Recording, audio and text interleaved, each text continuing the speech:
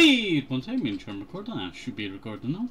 Okay, hello, welcome back to Some Fuss. No, hopefully you are all doing okay today and staying safe, my pillows and toes. So, last episode, we went hiking, and it kinda got a little depressing, I'm not sure. But we became basically like a watcher from afar, or an invader. I'm not sure how to describe it. You just have to see last episode. With a wave to her father as his car disappears down the road, Eve takes my hand in hers as we start off down the street. With the weather particularly nice today, and Eve needing to burn off some energy, we decided to take a grand tour of the local town. Her pace is thankfully slower than her sister's, with my sore legs needing a rest after the excursion yesterday. I had wanted to do this with Elan, but she couldn't be dissuaded from painting in her room. There wasn't much faith in me to argue with her, so that was that. Sorry, I was just checking something there. Maybe some time away from her is for the best. Even people who like each other sometimes need a break, I think. The old wooden storefronts hardly loom over us, being mostly just a couple stories tall themselves, dwarfed by the forested hills behind. Strolling around is much nicer way to take it in than clutching to Rose on the back of her bike. It's nice here. Kinda boring sometimes though. Thinking about it, I could see that being the case for a child. A few people out and today are basically all grey and older folks hobbling along. As I look around us, such a pleasant atmosphere has its downsides. My things up interrupted by a ping from my pocket.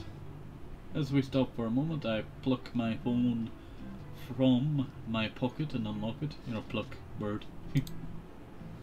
Hi Allison, how are things? Who is it? Just my dad asking how I'm doing. As she stands on her tiptoes, trying to look over the phone in curiosity, I get an idea. Crouching over and bringing the phone with her level with her, as she sets herself back down, I try to hold it steady. I send him a photo. Stay still. In response, Eve fixes her posture to stand up prim and proper, dusting herself off to look as good as possible. It's charming how seriously she takes this. With a tap and a click, the photo saved and quickly sent on to my dad as a message.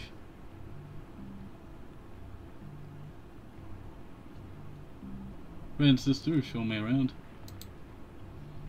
Sounds like fun. Sounds like you're having fun. Yup, yay. How are things there? Back home, safe and sound. Your brothers are driving us nuts. We'll be glad to have you back. Sounds like things are the same as ever then. See you in a few days. Miss you. Take care, enjoy the last of your trip. I smile and lock the phone once more, slipping it back where it belongs. I have to stop myself from counting down the days left here. I don't want to start regretting this trip, and once again wishing I was home. Hey, what's your family like? Totally different, I say that much. I have mum, dad, 3 brothers and a cat. We all live in the city, and it's really busy and noisy every day. They're nice, so it'll be good to be back home. Satisfied with my answer, Eve pulls me forward as we begin our tour in earnest. As she points out this and that, though my thoughts aren't about Eve or my family, but stuck on wanting to do this with Elan. Just as it was whenever I watched her paint, I feel like I'm watching her life from outside rather than sharing our time together. I don't doubt that she likes me. She certainly likes me in physical sense. I like those times too. But I feel like I'm the only one who wants to become closer in more than just physical sense. I'm the one who planned our first date, and the one who asked to come here. Now I'm wondering if Élan ever even wanted any of this. The one time I thought Élan wanted to share something with me, she was just using me to distract herself from her problems. Problems that she wouldn't talk to me about. All I can do is sigh. What's wrong? Just a shame your sister was busy, that's all. Allison! Is Élan having a good time in college? Huh? Why do you ask? Mom said she was worried about Élan since she moved out. But when Élan's around, they always argue. Oh. Is she really alright? Eve says this with genuine worry in her voice. Élan's parents really do care about her, even if she doesn't think so sometimes. Élan's fine. Every day she's making pretty paintings and having fun with friends. And she's helped me a lot since I met her. Élan's always been fine now that I think about it. Ever since we met, I've merely watched her as she lived her life. Since getting together, has anything really changed? For all our intimacy, she still treats me in the same way she always has, all while relentlessly pursuing her ambition. No, I can't think like that. I'm getting myself wound up. Your parents are nice, aren't they? She gives a enthusiastic nod. They think you're nice too, since you hang out with me. At least they think I'm useful, I suppose. I never realized it before, but having a little sister is really fun. Not that I mind my own siblings, but 3 older brothers aren't quite the same company. Let's see some more of town before we have to go back then, okay? Gotcha! Yay.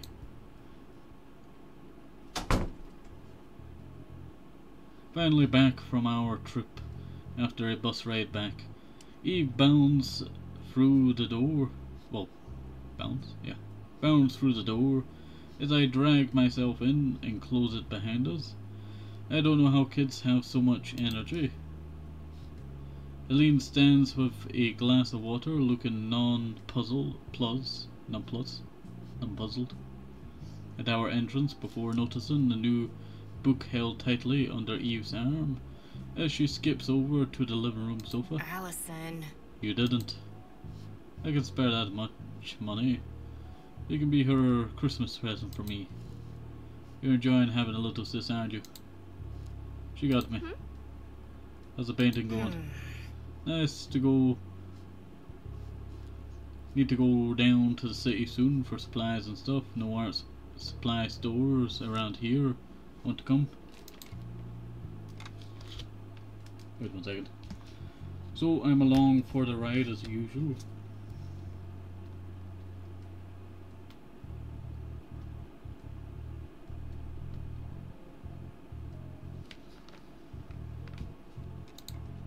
I feel bad for thinking bad thoughts about her, but I can't muster any real want to come along. I'd just be baggage while she did her thing. Sorry. Alright, still tired from yesterday. Sure. Suit yourself. I'll be straight back afterwards. We're having pizza for dinner tonight, by the way. Ah, good. The two of us briefly wonder how to continue conversation, but I can't think of anything to add.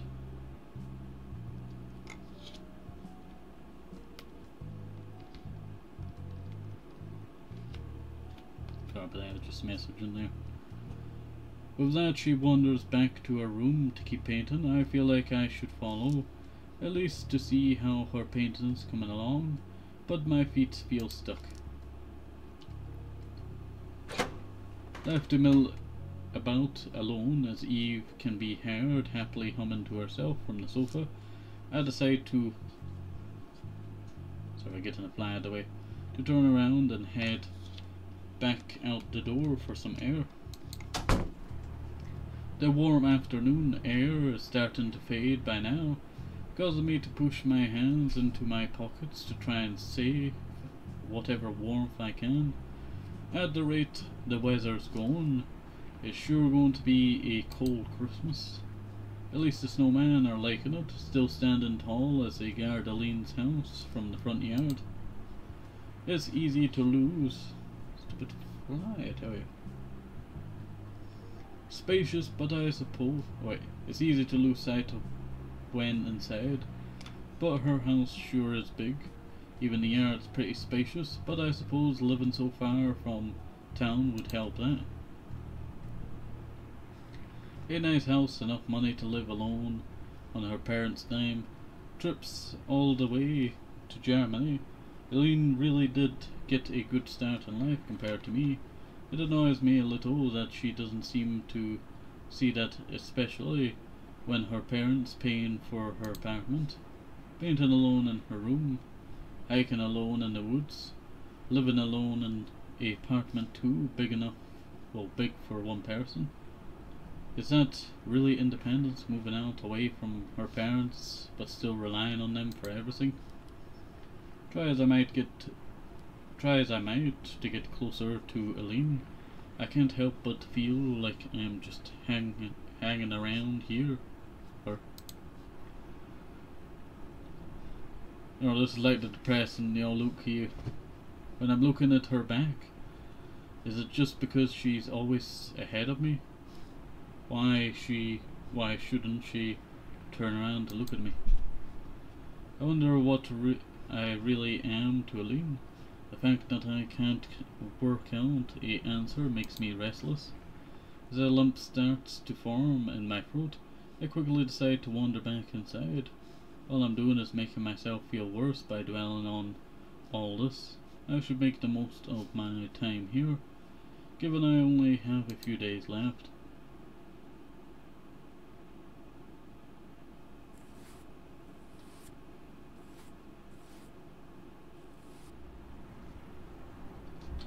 And that is where we shall end off for now, I tell you. Sorry to keep it short. But hopefully you enjoyed this. Have a nice day, safe, hope it's simple. Good searches, think of the vitamins, very important. And bye bye, see you next time, bye bye, see you, bye bye.